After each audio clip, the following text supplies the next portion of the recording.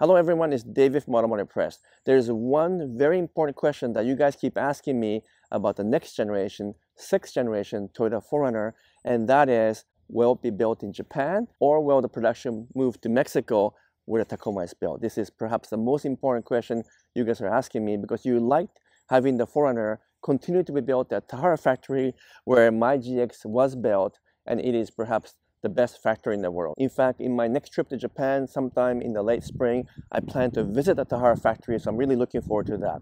So let's come back to this important question. Would the 4Runner be built in Japan, the new one that is, or will it move to Mexico? Well, I have been saying for the last year or so, I believe that the 4Runner will be built in Japan and not move to North America.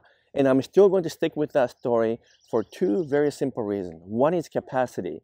And that is the Tacoma is right now at the full capacity being produced at the two factories in Mexico. There are two of them. And some of you guys might remember that the Tacoma used to be built in Texas along with the Tundra, but that moved out to Mexico when the Sequoia moved from Princeton, Indiana to the factory in Texas. So even though there are two factories in Mexico building the new Tacoma, it is at full capacity. And I've done some extensive investigation to find out whether those two factories were either hiring more people or expanding their plant, or maybe even adding a third shift.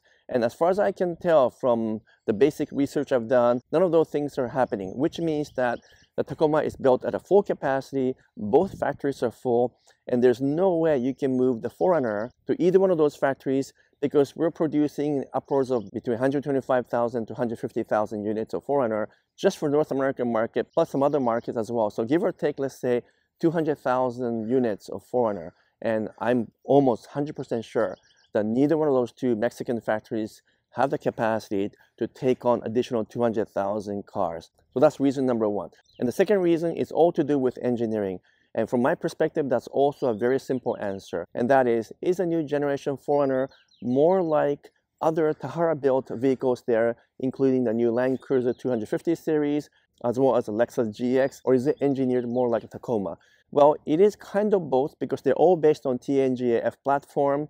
But if you were to look at it from a scientific perspective, from an engineering perspective, there's no question that the new 4Runner, however it might look like, will be closer in terms of configuration and in terms of frame and design to other Tahara-built vehicles such as the Land Cruiser 250 series and its close cousin, Lexus GX. Compared to a pickup truck like a Tacoma, even though underneath it might use the same TNGA-F platform, you have to keep in mind that the Tacoma has many different configurations, has longer pickup bed, shorter pickup bed, and it's also a truck versus SUV. So it is clear to me that the 4Runner will have closer DNA to the other Tahara-built SUVs compared to Tacoma. And therefore, it's going to be easier to manufacture 4Runner along with Lexus GX and Land Cruiser 250 than it is to produce the new 4Runner with a Tacoma, because one is an SUV and one is a pickup truck.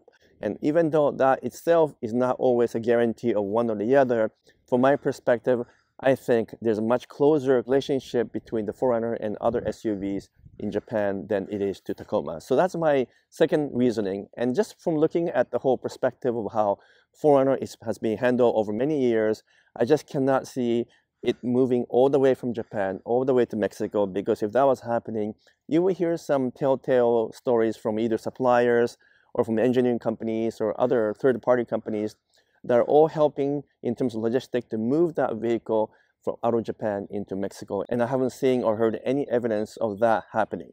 So even though we're going to probably hear very soon, officially from Toyota, what's going to really happen to the 4Runner in terms of design, in terms of the engineering, and also where it's going to be manufactured.